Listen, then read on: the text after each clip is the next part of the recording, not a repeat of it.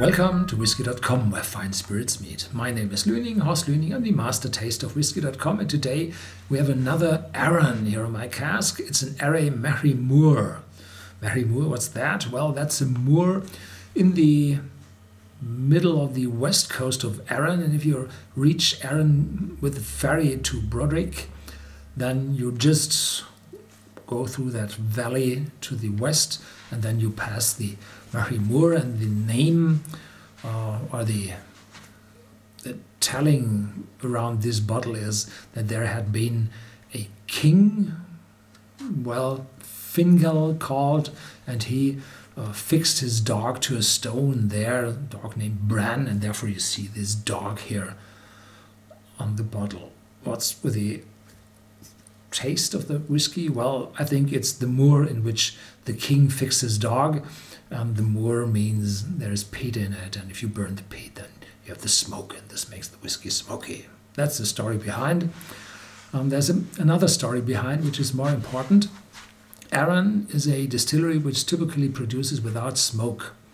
That means that if you're producing smoky whiskey in the Arran distillery, then this smoke will manifest itself inside receivers, inside the faints reservoir, which will be recycled. So once you're producing smoky whiskey in a distillery, then everything stinks from the smoke. So the typical way you work is you work all the year round without smoke, so without smoky barley, and then a few weeks before you go into revision and have some maintenance work going on in the distillery, then you switch to the peated malt, and then you produce your peated whiskey.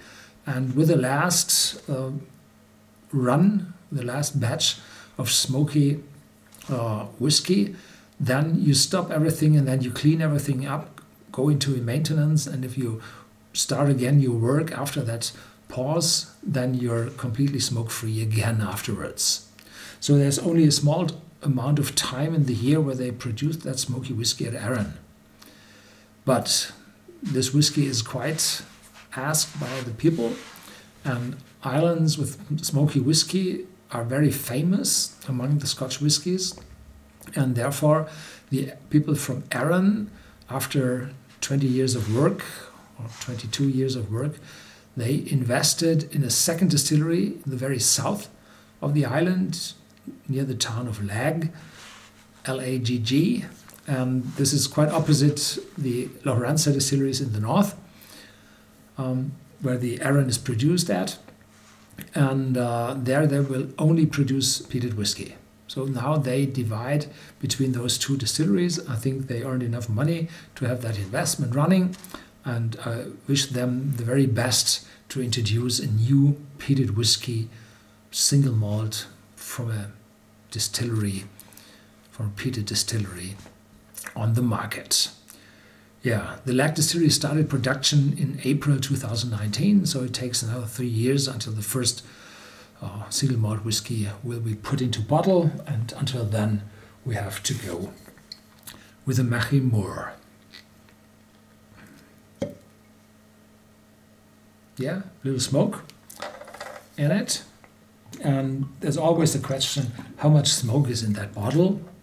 And here they write it on the back. They say peating level 20 ppm. 20 ppm is medium. The very light ones have 8 to 10 ppm, and the hefty ones have 40, 50, up to 100, or even more. And from those 10 to 35, including 35, that's called medium peated. So this is just in the medium level. Those ppm values are not linear. So if you put the double amount of ppms into a whiskey, then it won't be double that smoky in your nose. The smell is weird. So there's some hay in it, some fermented hay, smoke, of course, and after that a little bit of vanilla and fruits. Which fruits? No idea. Just a light fruity character. It's unchill filtered, uncolored, so this is regular color, and there's no age statement on the bottle, so it might be 3 to 4 years old, probably 5, no idea. But the color is saying, well, if those are first fill ex-bourbon casks, then it's 3 years. If they are second fill, then it's 5 years, 6 years. Perhaps a mixture in between, difficult to say. But the smoke is not too high. Yeah.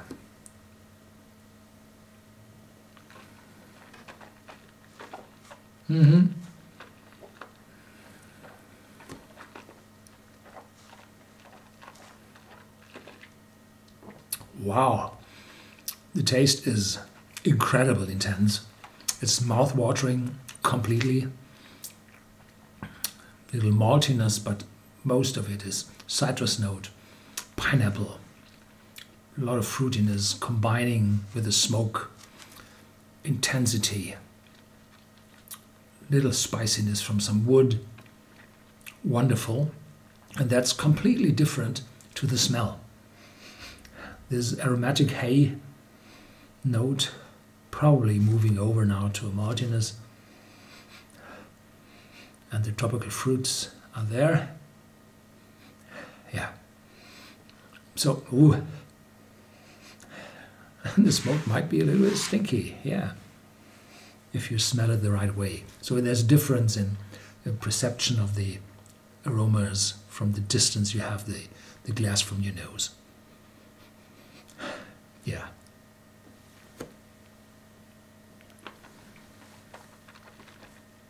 So one of the very few smoky whiskies there are on the market, not too intense, so it's not too hefty. The taste is incredible. The smell is different, and there is a cask strength Arran Machrie Moor on the market as well. That one is hefty as well. Yeah. Thank you very much for watching. Stay tuned. There's more to come, as always.